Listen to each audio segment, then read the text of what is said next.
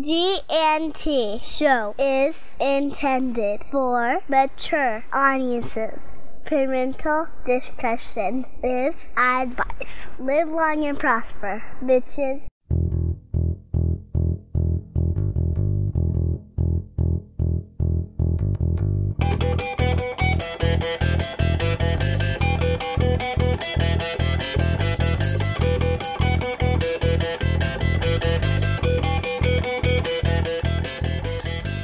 Are friends with benefits? Speaking of having a good time, Terry. Mm-hmm. Dayton broke the G&T show. This is now the David Mack Appreciation Hour. You assholes. What is it about this guy that people love him so much? With his purple velvet cape and his crown. I thought it was a little much when he had us carry him in the studio on a throne. I am awesome! Look what I have done! Look what I have brought upon the world! There is an urge to go nya. I heard rumors that you might be working on something else, but we won't prod much. I was gonna say I'm gonna pry a little. Dare you! How dare you ask me to change it? Do you not understand the majesty of my genius? And the guy sitting next to me looked at me like he was, like I'd cramped in his hat. Yeah, it's the professionalism that sells the show. That's right.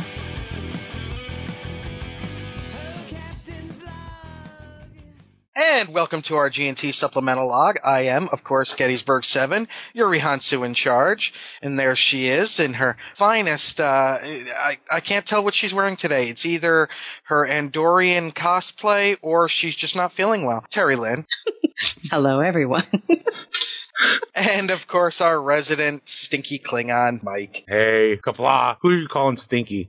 Well, Klingons. Rock Peters said it, not me. One of these days, my friend. And it is our joy to welcome to this supplemental episode Mr. Alec Peters, who's working on Star Trek Axanar. Thank you. Thank you for having me. We are very excited. As you may or may not know, the G&T show, what we get to do is we get to talk about all kinds of forms of Star Trek storytelling. And we always love to support what we call the unofficial productions.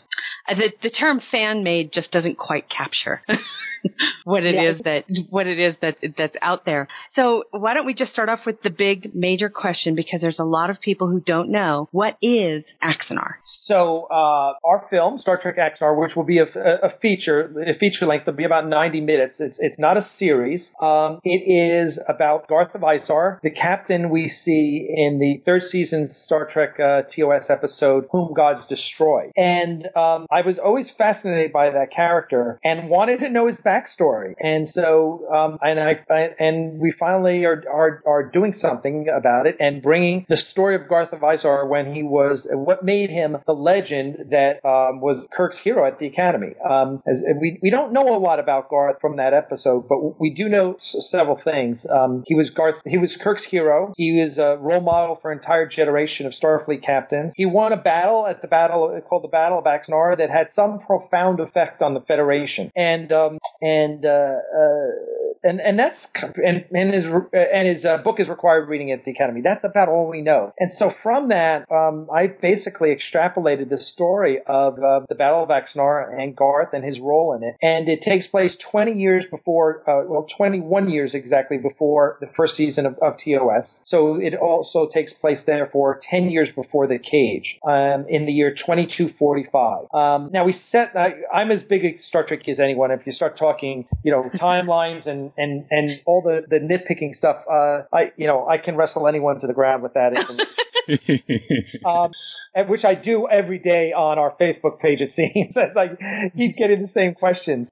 So we set it in that year for a couple of reasons. One of which was that's also the year the Enterprise was launched. And we wanted to tell a story of this war with the Klingons. I mean, we know for so long that there have been hostilities, that there was this Cold War. And we know that war breaks out very briefly in Errand of Mercy.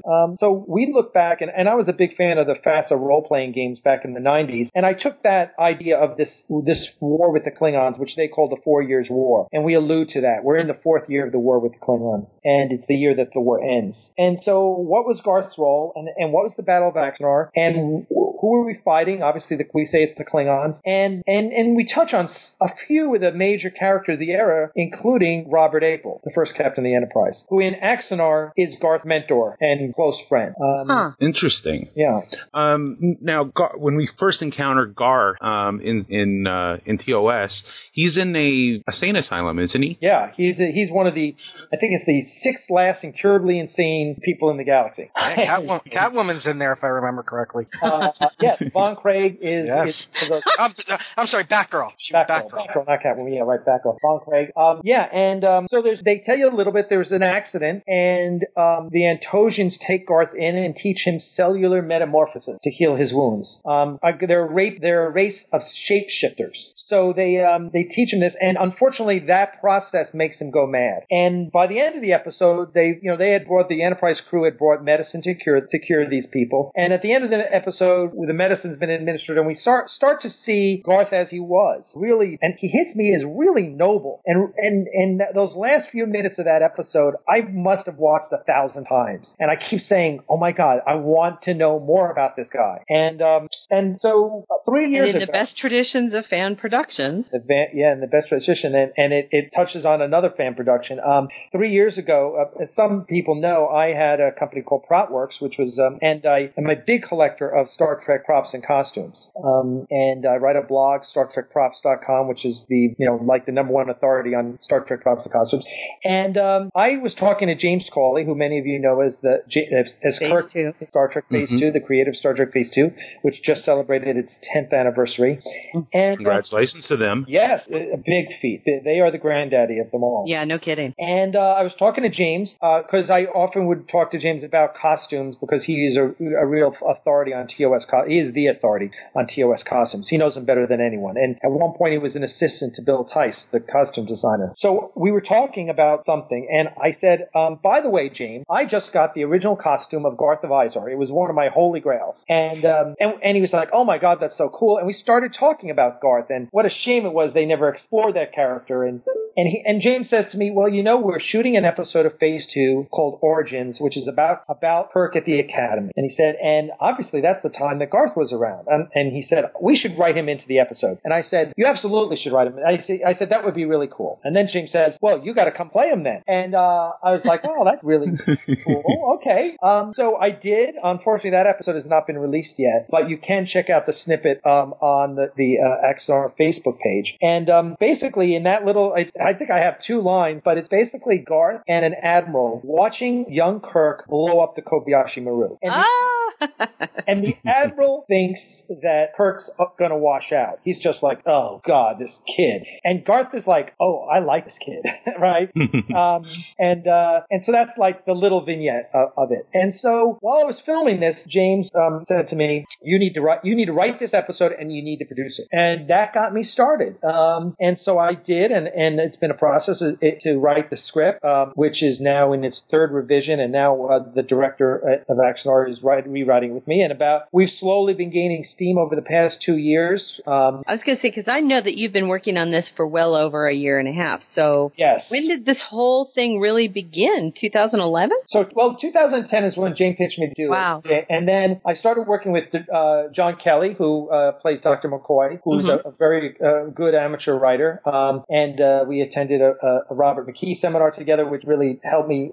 I'm a pretty good writer, but it really helped me understand screenplays. And so I haven't been in a rush. I've been trying to do it the right way. So we've slowly been gaining things. And then early this year, I approached Richard Hatch, who you all know from Battlestar Galactica, and who was my first acting coach 20 years ago. Oh, that's awesome. And I said, I told him about Axanar. I said, "Richard, I want you to play Karn, the lead Klingon."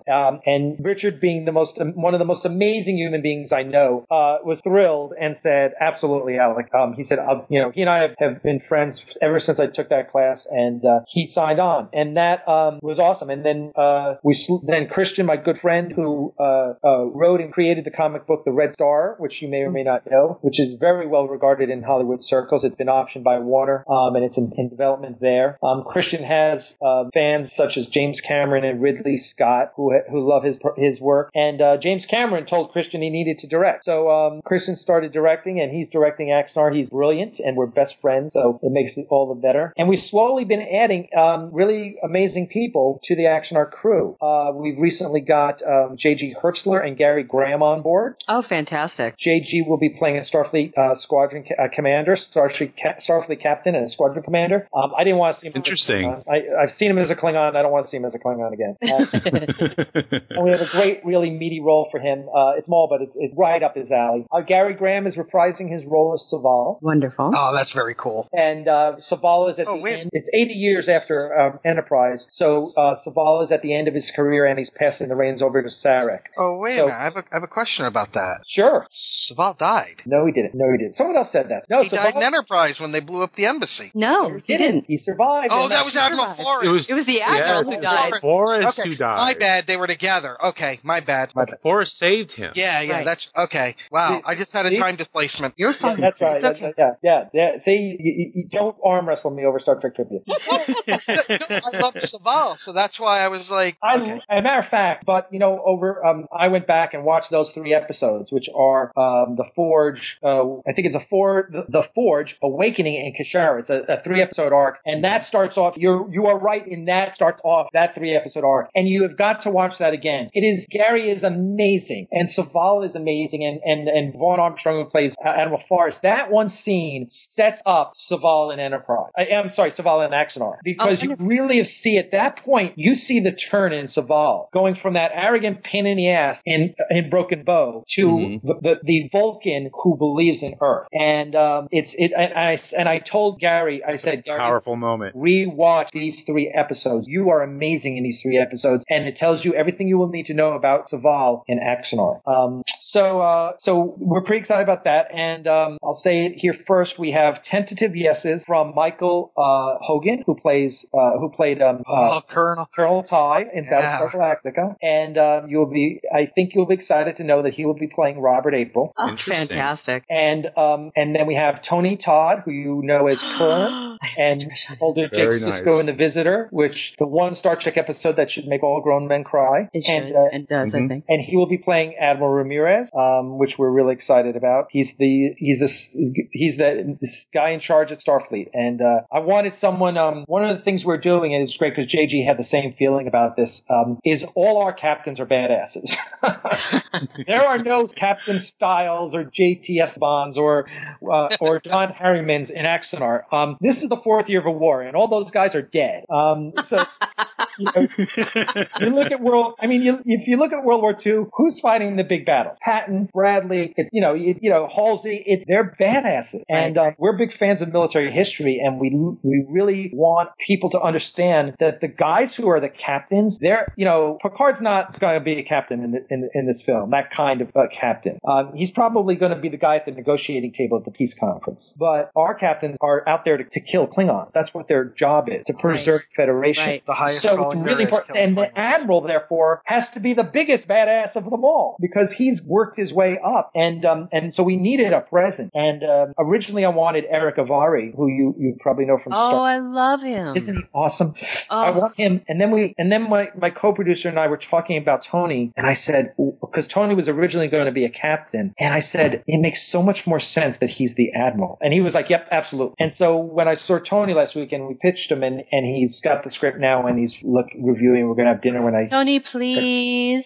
Yes, he will. Because he's starring Sushi Girl, this independent film that my buddy produced. So we feel pretty good about that. Awesome. So you see that we're trying to build a cast that's really strong, and the people that I envision are going to make a strong Starfleet and a strong film. Well, let's talk a little bit about some of the effects that that you guys are throwing into this. I mean, some of them are amazing. Before you do that, Terry, I've got to tell them something. Okay. When I was stationed in the 82nd Airborne, I had the pleasure of meeting General Ridgway and General Gavin before they died. Wow. Yeah. Wow. Okay, that means that's impressive.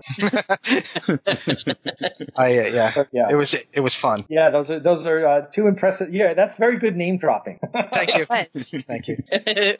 But speaking of name dropping, when it comes to Axanar, you've also drawn not just some amazing actors, but also some amazing people from the design community to work on the effects. You want to talk a little bit about that? Well, sure. On the design side of things, we have Darren Doctorman, who is involved in the director's cut of Star Trek: The Motion Picture, who's a huge Star Trek geek, one of the top concept artists in Hollywood. He's working on a really big movie right now, who I can't tell you what it is, but he told me, and I was like, wow, okay, that's cool. And then we also have John Eves, who everyone knows, who designed the Enterprise E and the Valdor class and the Scimitar and just about everything for the last 10 years of Star Trek. Who's brilliant. Sexiest ship ever, the Enterprise E. Oh, I love the E. I know, because I hate the D. Sorry, fans. No, I'm with you. No, I have two models of the E on my shelf. The model of the D is way across the room on the other side. Yeah. John's brilliant, and the Valdor is amazing. Yeah. I mean, I always hated the Romulan Warbird, but the Valdor class is just smoking. It's wholly fitting for Dinatra. Oh yeah, I know, I love it. So and then we have it's interesting, and we have another concept artist, Sean Toringo, who helped create the Ares, the USS Ares Garth ship.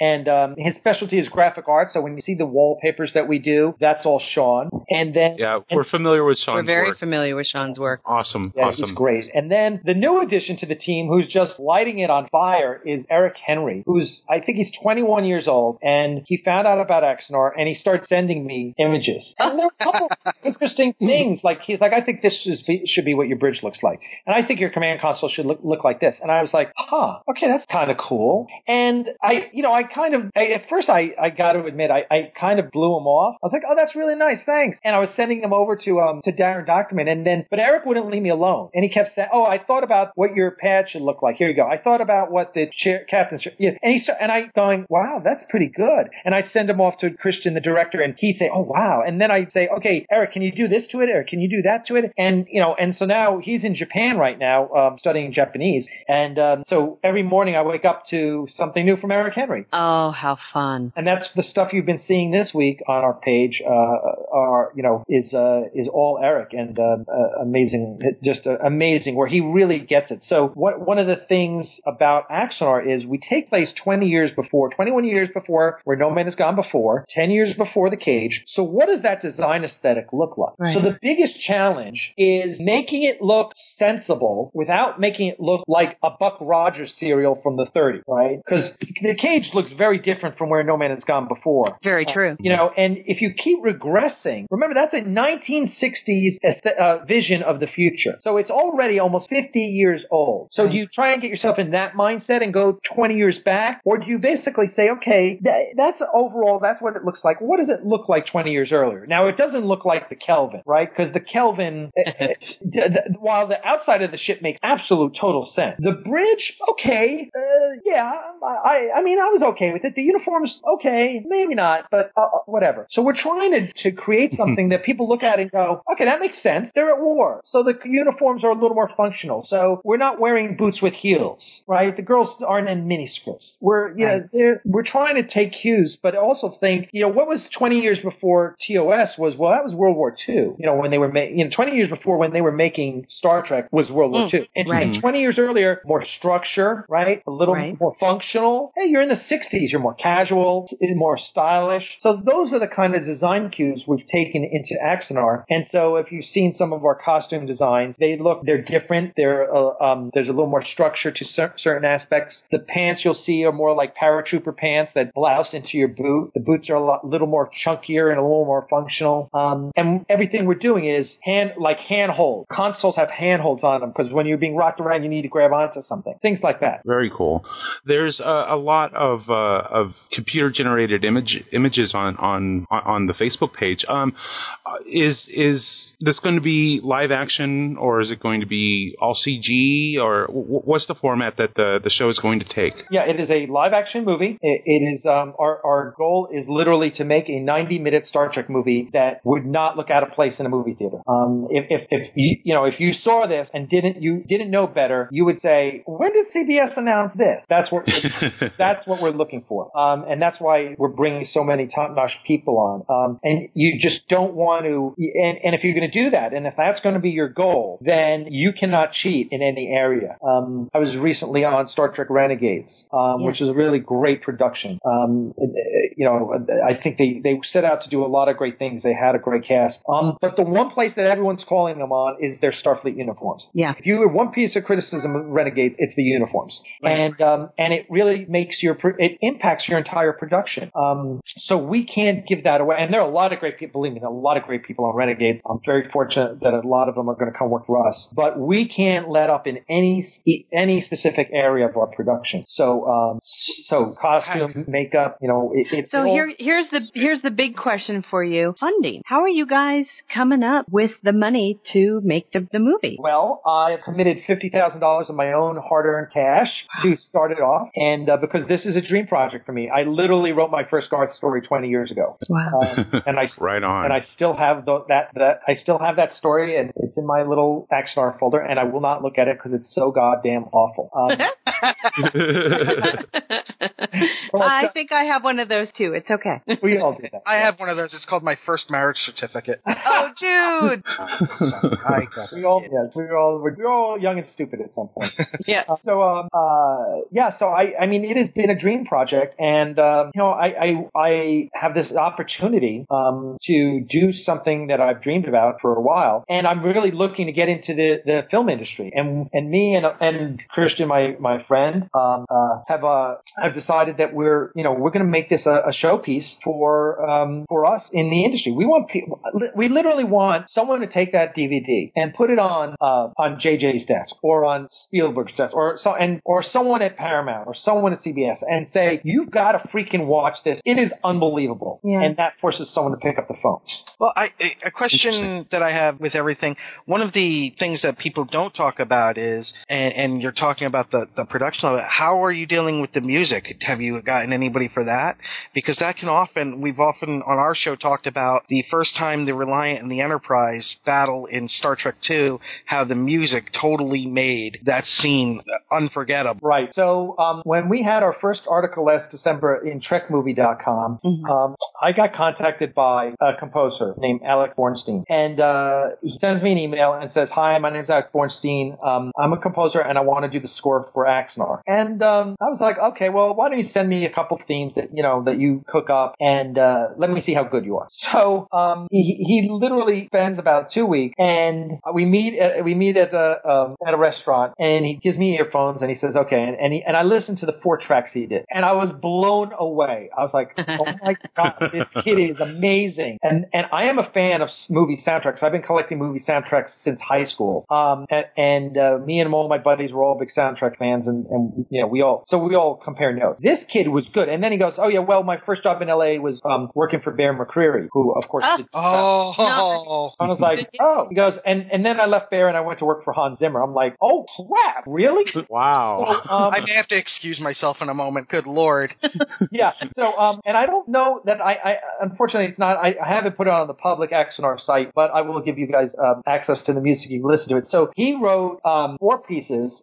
He wrote a theme. He wrote a piece for the opening scene, and he wrote a piece for the Klingon for Karn, and then he wrote a music for the specific scene, one of the really important scenes at the end of the movie. And that one track is literally one of the best soundtrack tracks I've ever heard in my entire life. I put it in my top 5. And wow. It is that good and that powerful because it's a really emotional scene for Garth, and he nails it. And then he sent me another. He said, "Oh, I'm sending you another track. It's April's theme." I said, "Oh, okay, that's interesting." So he sends it to me, and you don't see April much in it.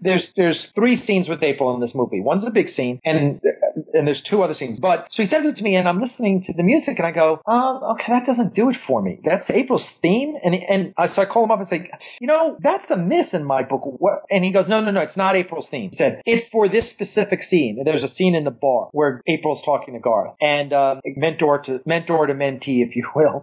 And so I go, okay, let me listen to it again. So I reread the script, and then I listened to it, and I was like, oh, damn, that is good.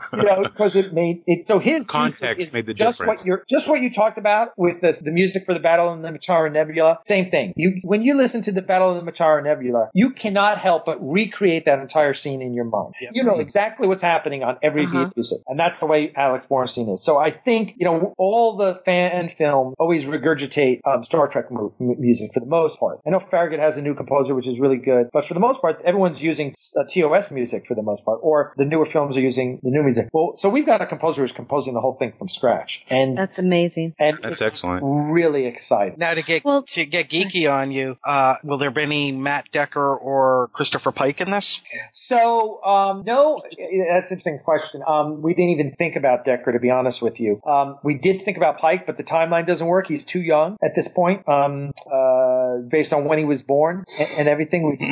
Because also he's pretty young when you see him in the cage. So he couldn't be a because he would have been like 10 years old. Yeah, it just didn't work. So, we don't want to, as it is, we have to make we're fudging a little on the peace conference, in that the peace conference is technically, depending on what happens at the end, meaning we all also know that James Kirk was awarded the Palm Leaf of Axanar for his work on the peace mission of Axanar when he was a new fledged cadet aboard the Republic. And so we are considering a little cameo there at the end for James Kirk, just like a really one little snippet where you just see him. But in order to do that, we have to make the peace conference literally 5 years after. That's not difficult if you look at the Paris peace talks or the Panmunjom or things like that. Absolutely, no question about it. So we try and say that the one role that I haven't cast yet that we're trying to cast, and I just need to get in contact with his agent, is I really, really want to get Ferran Tahir to reprise his role of Rabat. Because we live in You have no idea what you have just done. Terry and I are both sweating right now. See, okay, Terry, you can tell, but I'm painfully hetero, but if I was trapped in a prison cell with Ferran Tahir, I don't think I'd complain. You have no idea. Oh my God. You just made fans out of both of them. Well, we haven't done it yet. He is in the script, and it's really, well, first of all, for the viewers out there, the Kelvin and Rabat and George Kirk, that is all canon up until the moment that the Narada comes through the wormhole. Right. Mm-hmm. Right? That is all canon. Right. The thing that changes, the alternate universe branches off at that point of the incursion of the Narada. Right. So in the Prime universe, what happens? This is the geekiest conversation. I love this. I'm in heaven right now. This is awesome. Okay.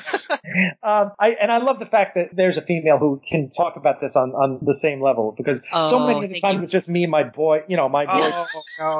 I say that in the most heterosexual way, my boyfriends, right? All boys sitting around being little geeks talking about Star Trek like we did when we were in high school. So anyway, I enjoy the fact that there's a female that appreciates this as much as I do.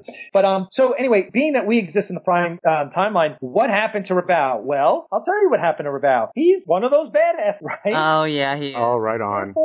Garth gets picked, who his captains are, to command the 4 squadrons at the Battle of Axanar. And so who's he going to pick? Well, he picks Rabat because he's one of his good friends in Axanar, and he's a badass. And he picks he picks Sam Travis, that's the character for J.G. Herschler, who's another badass. And there's an Andorian in there, which we have not had. But there's awesome. Because, hey, listen, the Andorians are in Starfleet. They're just not on, there's no integration of ships yet, we know. But, hey, they've got their ships. Gotta start somewhere. And then there's the role that was going to be Pike. We have to find out a different captain for that. And then there's another captain, and that's a female, which hopefully is going to be portrayed by Kate Vernon from Battlestar Galactica. Oh my God! And that's a character. Her name is Sonia Alexander, and she's there just because she's a badass. She's just a bigger badass than all the boys. Couldn't be Captain Shran, could it? No, we're not going there. That's a bridge too far. But there is a little tie-in as far as the Andorian ship name goes. But nice. So that's kind of it. That's the amazing cast of characters we've laid out. I just want to take a moment and go back to, you had mentioned that Richard Hatch is going to be playing a Klingon. I smiled so wide because, wow, I can't wait to see him as a Klingon. Wow. Now, I read through the column that you were talking about, which is now almost a year old, which was the TrekMovie.com article or column, and I noticed that you commented on the bottom. You were answering. A lot of people had some great questions. Your answers to one of them was that you opined on how the Klingons will look in your production. Will they have ridges or not? So that is a great question, and it was a subject today. We were lucky enough to add to our crew Jeff Lewis, who was the makeup artist on Star Trek Enterprise, and it started out because we were talking about we need ears for Gary Graham to be Saval. I was talking with Tim Vidito, who did the makeup on Renegades, did an outstanding job, and we're like, yeah, we need to get a wig. I said, well, why don't we try and find out if who did the makeup in Enterprise? And a half hour of research on the internet, I got a phone number. I called him up. He picked up the phone. I'm like, hey, my name's Alec Peters, and I'm doing Axanar, and I tell him about it, and he's like, yeah, I'll help you out. Let me see if I can find those molds, and let me see if I have any of those wigs left. And boom. So that was great, and he's going to help us also design the Klingon, and so I then talked to Christian, our director, and he and I have had many conversations about this, and I am very familiar with the Star Trek Enterprise episodes Divergence and Affliction, where we are told the story of why there are human-looking Klingons, and that is canon. And I know a lot of people are like, I don't consider Enterprise canon. Well, tough. It's canon. That's the story. You don't like it? Go play in your old sandbox. But in the canon sandbox, that's canon. And, Season 4 was so strong. How can they not consider it canon? I know. I know. And as much as I have issues with so much of Enterprise, I don't have issues with Season 4. I really appreciated Manny Kodo so much, what he brought to that show. So we know that there are smooth heads and there are ridge heads. We're not sure what you're going to see. Honestly, we haven't made a decision yet. You will see ridge heads. We're not sure what they're going to look like. I think Christian and I both have an affinity for the Klingons in the motion picture. I think we both want to stay away from the Worf, Garon, Duras, crab head look. But I also have a huge appreciation for the work that Neville Page did on Star Trek Into Darkness for his Klingons. And if you check out... So something more along the lines of Kang from, what I believe that was Star Trek 6. Oh, okay, Chang. Well, Chang. So Chang. Excuse me. Chang is one step away from being human looking, right? I mean, he's got. That was basically Christopher Plummer saying, "I don't want a prosthetic. Give me." And I love Christopher Plummer. But so there's our Klingons are going to fall somewhere between Christopher Plummer's Chang and TNP. I think that's the range. And on either side of that range, you have human looking Klingons from TOS and the TNG looking DS9 looking Klingons that we see. So that's our range, somewhere in there. And if you go to Neville Page, just Google Neville Page and look at his site, and he's got all this great Star Trek. He's one of the judges on Face Off. Oh, is he? Yes. Oh, very cool. Okay, I know who he is. Yeah, he's the bald-headed judge on Face Off. Oh, cool. Okay. I haven't watched enough of it, but it's phenomenal. If you go to his website, he has all his concept work for the Klingon, and a lot of it is really interesting. And I really kind of respect the fact that they've gone through this effort and look at all these different looks. So with all this in mind, we're trying to figure out a look for our Klingon, because again, we don't want to cover ground that has been covered already. As much as I love Phase 2, or there's so many, knockoffs is the wrong word, but there's so many other imitators, or so many other people trying to do what Phase 2 has done for 10 years. Now you've got Star Trek Continues, which is a good product. You have Star Trek Farragut, Starship Farragut, which is a wonderful product. And they all vary in the level of fan film they are, but they're all fan films and they're all passionate projects, but they're all covering ground that's been covered already. We stay away from the F word, fan film, and unofficial production. We call ourselves an independent feature. And so if we're going to do that, then we have to reinvent. We have to create our own world, and you need to know you're in Star Trek, but you're not going to look and say, oh, those are Phase 2 sets, or those are the costumes from TOS, or we want a whole new look. And for example, I know Star Trek Continues shot in 3:4. The aspect ratio, so just like it was on TV in the 60s. 60s. Well, that's cute, but who watches TV like? No one watches anything like that anymore. That's not a ratio that's supported by anything we watch, whether it's our smartphone or our iPad or TV. Hey, that's what we're watching. I'm watching in these big movie formats these days. So we're not going to use the lighting. We're not going to use the way it's shot. It's going to look like a modern feature. So in that aspect, you look more towards what JJ has done without the lens flares. A question I have for you, and this is probably a basic question. So people like Gary Graham and Tony Todd and J.G. Hertz, oh man, I'm just getting moist thinking about all those names. Are they volunteering their time? No, we actually pay them. To get actors of that quality, you generally have to pay them. But we did our budget, and I know Renegades paid their actors. You just negotiate. You come up with what your price is, what you can afford, what fits into your budget, and that's what you budget for that. And a lot of these actors love the production so much and love the idea so much that they're willing to work for that, right? I mean, not to say that they're dying to work for that. That's not what I'm saying, but that they're willing to negotiate with you because you know them, they're comfortable with your product, things like that. Right. Yes. I mean, I think we've been lucky in that Richard started it off, and once you get one, it's a lot easier to get to the next and the next. Right. We are, Richard would do it for free, right? But, once you decide to pay an actor, then you basically have to treat everyone the same. There's actually a most favored nations clause that you can put in these contracts to say, hey, this is what everyone's going to get, who's of this specific level is getting paid the same. So we that's what we do. And, but they're actors. They want to work, right? Right. That's what they want to do. They want to work. And if you're going to pay them, they'll work. And if is the production quality, they want to know that, right? They don't want to appear in a half-assed fan film. They want to appear in, look at what George Takei and Walter Koenig did years ago in Phase 2. I mean, that Phase 2, World Enough in Time with George Takei, that's the best damn fan film that anyone's ever put out. Hands down. Yeah. That is well written because Mark Zickery's a Hollywood writer. It is well produced. It's well shot. It looks great. It's moving. I mean, even Joss Whedon said he watched World Enough in Time while in his kitchen one day and was crying at the end. I mean, there's a certain amount of gravitas to that film.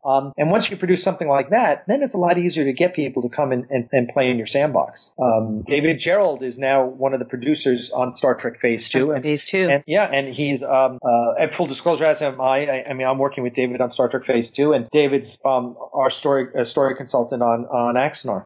So whether it's an actor, whether it's someone like David who so fundamentally loves Star Trek, or it's an actor who's a working actor who wants a great role, you can find those people. I've got actresses fighting over the role of Korax, which is the female lead in Axanar. I mean, they all read in like, I want that role. I've got half a dozen really good female actresses reading for that role. So it's very good. For those that haven't taken a look, I just have to say the Hermes is a sexy little ship. I was going to ask about the ships. What class is the Hermes and the Ares? So we started out by designing the Ares, and the Ares, and we designed the Ares, a year and a half ago. And it takes cues from the Centaur from DS9. I always liked the underslung nacelles on a ship.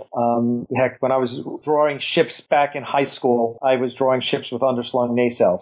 And so I basically said, well, listen, it's going to be smaller than a Constitution, and it's a purpose-built warship. So what does that have? And it's going to have lots of torpedo tubes and lots of phasers, and it's not going to have any luxuries, and it's a warship. And we came up with the Ares, and Tobias Richter, who does all the effects on Star Trek Phase 2, drew it up, and it came out great. We were happy. And then we said, okay, what's the rest of Starfleet look like? And we looked at, and I said, well, let's look at all those ships in JJ Star Trek, and let's assume that these ships are all older ships because the Enterprise is brand new when that takes place, which I think JJ Trek takes place in 2254, I think.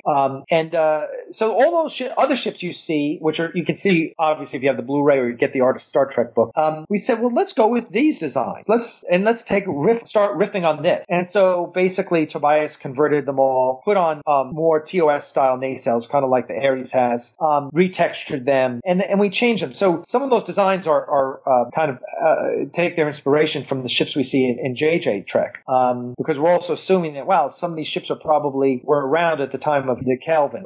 So that's where it comes. So we said, listen, you have different classes. You have a destroyer, you have a cruiser, you have a heavy cruiser, and you have a carrier. And so our one nacelle ship is a destroyer. You got a cruiser with 2 nacelles. You got a heavy cruiser with 2 nacelles and a secondary hull, and you have a carrier with 2 nacelles and 2 secondary hulls. So it's got a lot of shuttles on it. And that's kind of the design philosophy for the fleet. And then we went to the Klingon fleet, and we said, well, in Axanar, the Constitution class and the Klingon D7 are both the dreadnoughts of their time, and both sides are racing who can get out the dreadnought first. So, and that's a real important story element in Axanar. So we said, okay, if that's what the Klingons are doing, what does the D6 look like? And Tobias came up with a design for the D6, and then we were fortunate enough to have the digital files for all the Klingon ships you saw in Enterprise. And so all those ships, you'll see a D4, a D5, an early bird of prey, and the Raptor. You'll see all those ships in the Klingon fleet as well. Because somebody get Mike the smelling salts.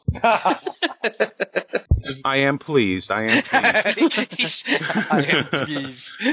One of the ships looks like it's a riff of a Miranda. It has kind of some design elements from it. So is that one of the ships that you had mentioned that you kind of sort of riffed on to try to see how they would evolve into what we know? Yes, absolutely. I think that's what we call the Magellan class here. It's a pretty ship. Yeah, and that's basically it. You'll see that all the ships have a carrier, have a hangar deck, and all the ships had a torpedo launcher. Those were the two things I said were kind of, those needed to be essential. If you're going to war, you got a hangar deck because you need to have a torpedo launcher. That being said, some of them, like the heavy cruiser and the destroyer, have roll bars for their torpedo launchers. So we try to carry design elements through them also. It looked like there's some consistency in the way Starfleet is designing ships, just as the Reliant, the Miranda class, looked like when you saw the refit Enterprise. The Miranda made total sense, right? Smaller version, no secondary hull. Mm-hmm. Very cool. Wow. And to take it off subject for a little bit, you had mentioned that you worked for PropWorks. I started PropWorks. I was going to say, you founded PropWorks. I did, and we did the Battlestar Galactica auction, Stargate auction, did 3 Star Trek auctions, Iron Man 2, and the Kevin Smith auction. And unfortunately, the business just kind of dried up. Battlestar Galactica, those auctions were just, we started, it's kind of like landing on the moon. What next?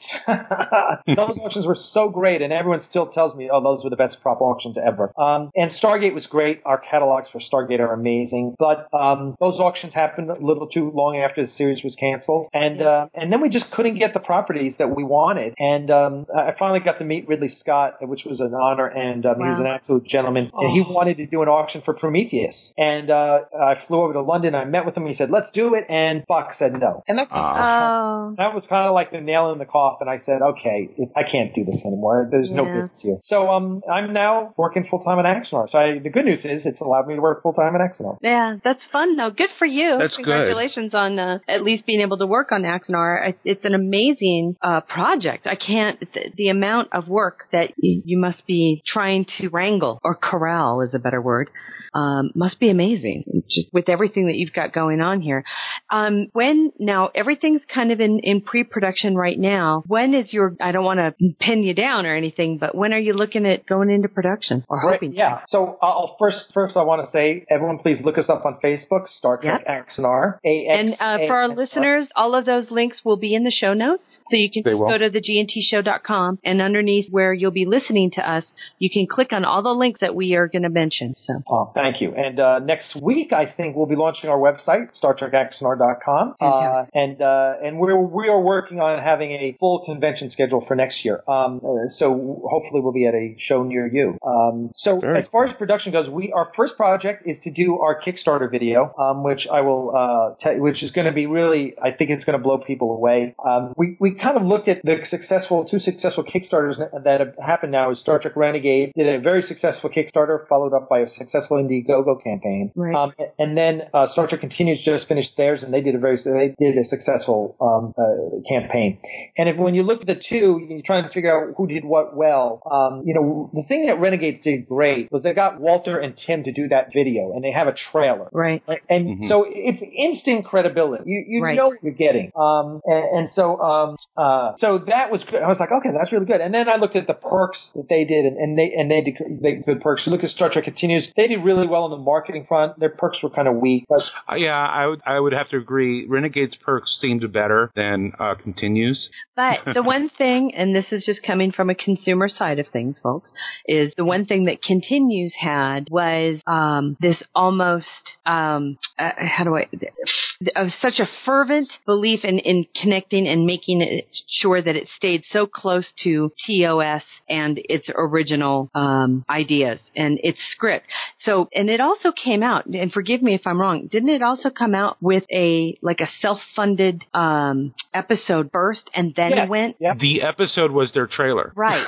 and that's what I said, their trailer. And then that trailer is what made me believe these people, they can do it. They can do it. And that's and that was the difference. So where Renegades had the credibility but no material up front, the Continues had not a lot of big names up front, but a lot of credibility built into the fact that they already had like a sample of the finished product. Both worked very, very well, but for very different reasons. Right. I agree with you there. And so taking cues from that, we've already crafted our Kickstarter with all the perks, and I will tell you that our perks are better than anyone's. And that was really important. And a few more levels also serve people who, it's just kind of ridiculous. We just said, let's do 5, 10, 15, 20, 25, 30, 35, 50, like lots of levels, and just keep pushing people up. Like with oh, you get this, just keep giving people stuff. Because, looking at the Renegades Kickstarter, it was like, I get what? Come on, give me something really good. And so I looked at Renegades, so I thought I did a good job on that, and I made it even better. But so we need to do a Kickstarter video, and we are working on one. I can say that the idea we came up for our Kickstarter video has blown people away. It will be unlike anything you've ever seen in Star Trek, and in a way you aren't thinking of right now. And we're totally excited about it. I'm writing the script for it right now. We'll be shooting it in January probably, and then releasing it. Our Kickstarter will most likely start in March, and it may start in February. We're not sure. We know people are broke from Christmas, so we want to be careful with that. But it is just, we are so excited about our video. It is literally a production into itself, and it will blow people. It's going to be fun to do. It's going to be a blast to do. And when we do it, we'll make sure that you guys get it before anyone. Awesome. That's fantastic. We're so very excited. Nick, did I hear you? No? Okay. No, I was on mute. Oh, okay. A related question to the Kickstarter. What kind of goal are you going to be shooting for? There's the goal you put on your Kickstarter, so you get the money, which will probably be something, reasonable, like 100,000 is what Star Trek Continues went for. So I think depending on how well received our Kickstarter video is when we release it, that's probably a reasonable estimate. Right now the budget's 150,000, so if we raise 100, including the money that I'm putting up, then we can. And you can do stretch goals. And then we're going to do stretch goals. Ideally we'd like to raise Renegade type money for our production. Renegade totally raised 300,000. And I think for a feature, if we could raise 2, I'd be happy. If we could raise more than that, we would be just doing even better than what we're doing. We'll be supporting and talking about your project as things develop for sure. So yeah, and please have everyone like our Facebook page and come to our website. Our website is going to be really a lot of fun. One of the things we have on our website is our Geek FAQ, because in addition to the FAQ, just the questions that people want, how do I donate money and how do I help out and that stuff, there's the Geek FAQ, which is, for example, the questions we get from geeks all the time, the same questions, which are, why does the Ares have a deflector that looks like it's from TNP and not from before TOS? Okay. I'm answering that question. It's a good question. I'm a geek. I get it. But I've answered it so many times, we're just putting in our FAQ. That's the definition of an FAQ.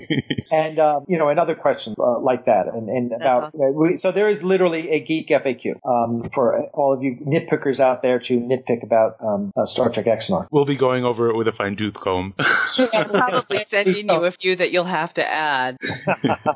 Yeah, let me warn you about our audience. Champions. Oh, listen, I've been a Star Trek fan probably longer than any of you, because I'm I don't know about that. So, I don't know about that. Did you actually watch Star Trek TOS live on TV when it first premiered on NBC? I have to say I was 4 and it was season 3. Okay, well that's not bad. You're close. I actually literally remember the little teaser of the Star Trek written in the side of a mountain saying "Coming this fall, Star Trek." And season 3, when they moved Star Trek 10 o'clock on Friday nights, was past my bedtime. Yep. My mom would put me to bed at 8, wake me up at 10, let me watch Star Trek, and put me to bed. That's awesome. That's a mother who's going to heaven. No kidding. That's awesome. Well, thank you. Gotta tie things up here, but we really do want to say thank you so very much for joining us. And for everybody this is Alec Peters. Shall we call you executive producer? Just producer's fine. Creator, you can call me the creator of Star Trek Axanar. Unfortunately, I wear a lot of titles. And he's the one Deidre's looking for. I mean, I played Garth. I wrote it. Now I have a co-writer. I'm the producer. After a while, you get it gets ridiculous. So just say creator. Everybody, this is Alec Peters. He's the Star Trek Axanar guru. And we want to say thank you very much for joining us on this supplemental log of the G&T show. You can find all of the Star Trek Axanar stuff on their Facebook page. Their website's coming soon, correct? Correct. Hopefully next week. Okay. When we get that, we'll actually kind of go back and add it to our website under the show notes. So if you're listening to this a couple of weeks after we recorded it, which is actually November 15th or 13th, hopefully the new website, the link will be at the gntshow.com show note. Mike, you got any other questions? I can't think of anything else right now. It's been a pleasure sitting down and talking with you and getting a better idea of what this project is. And the more I find out, the more I want to see it.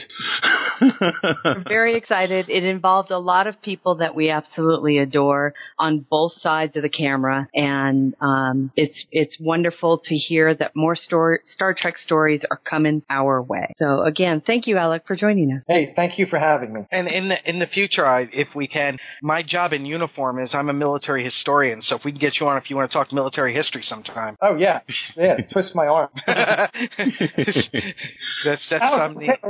the non-commissioned officer in charge of a history detachment. So fantastic! Wow, that's fascinating. Yeah, that like the coolest job. Yeah, really? That's what I do when I'm deployed. Is I go to where the action is and take it down for the Center of Military History. Very cool. Very cool. Well, again, thank you very much, and everybody. This was the Star Trek Axanar supplemental log, and catch you later at the next one. This is Terry Lynn saying goodbye. Kapla. Joe Lontrue. G&T Show is a busy little beaver production. Music for the G&T Show is provided by Warp 11, Grethor, 5-Year Mission, and Andrew Allen's Smooth Federation.